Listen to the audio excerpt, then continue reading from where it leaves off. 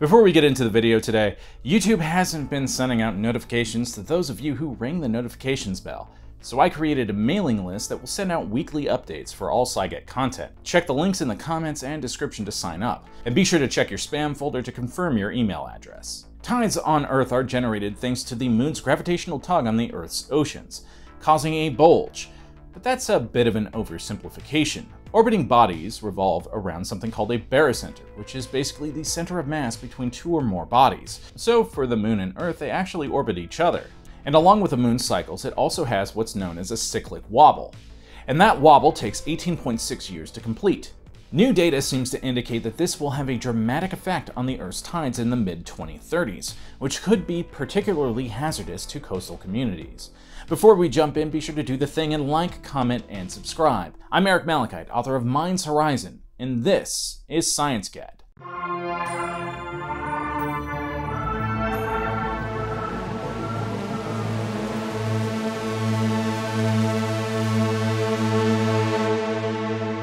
As we said in the intro, during the mid-2030s, US coastlines will be forced to deal with the reality of increased flooding in coastal communities. And it's all thanks to the moon's natural wobble, which takes 18.6 years to complete. During half of this cycle, the moon's effect on tides is reduced, meaning that ocean tides aren't as extreme. While the moon's gravitational pull helps produce the Earth's tides, it's not the only mechanism at play. Chiefly, you'll notice in these images representing the mechanics of tides, high tide isn't only on the side of the Earth facing the moon, but on the other side as well.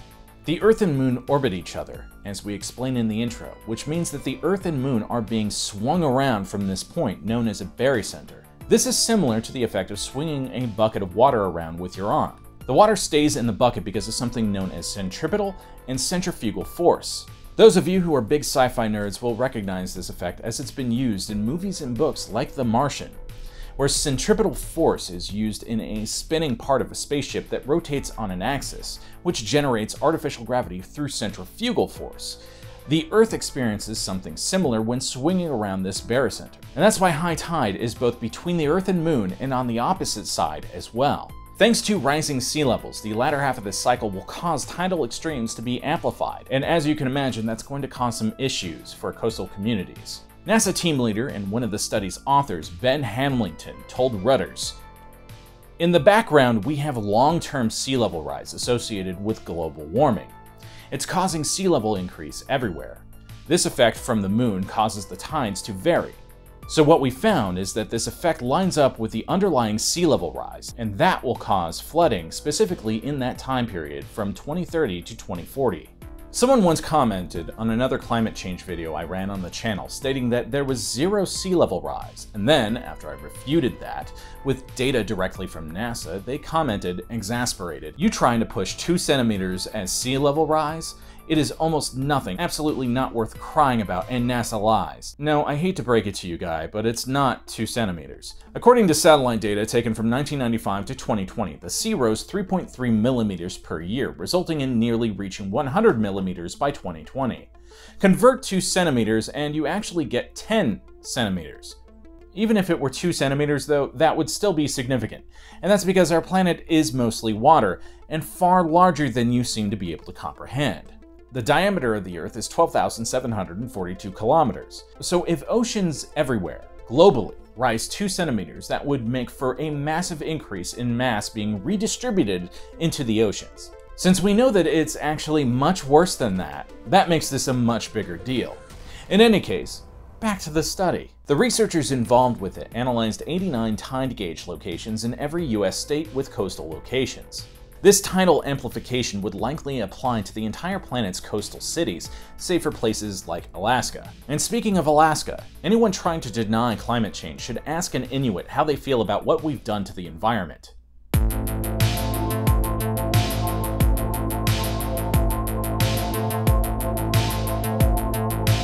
For 30 years, the Inuit of Baffin Island have had a deep respect for the natural environment that they depend on to survive.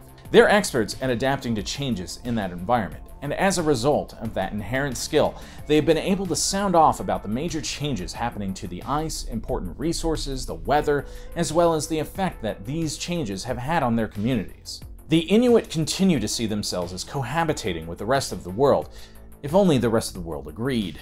They have a deep understanding of their environment and are extremely sensitive to changes to it. Many Inuit tribes rely on fishing and whaling to feed themselves.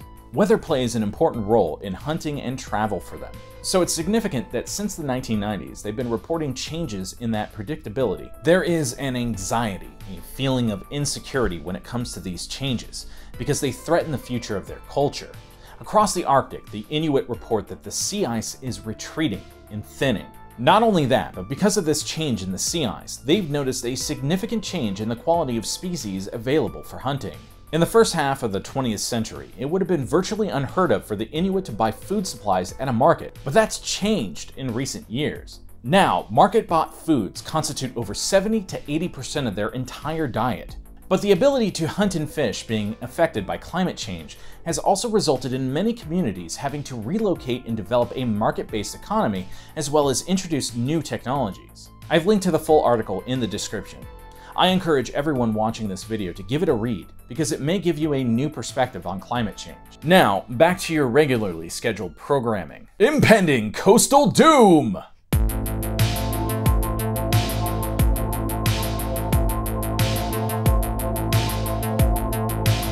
To put something in perspective, this study's predictions have basically pushed up estimates for coastal flooding by 70 years. That seems to be a big trend in climate science right now. And I feel like it's a sign that we're beginning to realize that our impact on our planet is far worse than we originally suspected. Hamilton continued his comments to Reuters by saying, "This is eye-opening for a lot of people. It's really critical information for planners, and I think there's a great amount of interest in trying to get this information from science and scientists into the hands of planners. A building or particular piece of infrastructure, you may want to be there for a very long amount of time, whereas something else you may want to protect or have access to for a few years." And this really highlights the dramatic shift in the past few years in what the science has been saying, effectively pushing the deadline back for when humanity needs to come together and fix this massive problem. Back in 2018, climate scientists were predicting that if we didn't reduce the global temperature by 1.5 degrees Celsius by 2040, the consequences would effectively be permanent for the planet's weather systems. However, now a growing number of researchers are suggesting that we may have already passed the tipping point. With extreme weather events like super heat waves, mega blizzards, and powerful hurricanes becoming more and more common, like the Pacific Northwest heat wave that we talked about recently, linked in the description, it's hard not to wonder if this might actually be the case. Remember that freak blizzard in Texas earlier this year? It hit communities throughout the state hard, causing many people to lose power and consequently heating while temperatures plummeted. Homes in Texas aren't built to handle freezing temperatures like they are on the East Coast, and are designed with the heat in mind. To make matters worse, the electrical grid is actually isolated from the rest of the country, which left them completely unprepared for the demand that many of their power plants were unable to handle. Couple that with a lack of weather treatment for cold weather environments across much of that electrical grid, and you got a recipe for disaster. Many households were left waiting to thaw during the storm. Florida and many of the communities along the Gulf of Mexico have been forced to deal with extreme weather as well. Hurricane Harvey back in August of 2017 was a Category 4 storm that made landfall in Texas and Louisiana, causing catastrophic flooding and more than 100 deaths. Sounds familiar, doesn't it? And inflicting $125 billion worth of infrastructure damage. All of this is suggesting to some scientists that we've already crossed the tipping point, and that reversing the damage to the climate is now impossible. But many of them are a bit late to the party, as one scientist in particular has been sounding the alarm since the mid-1960s.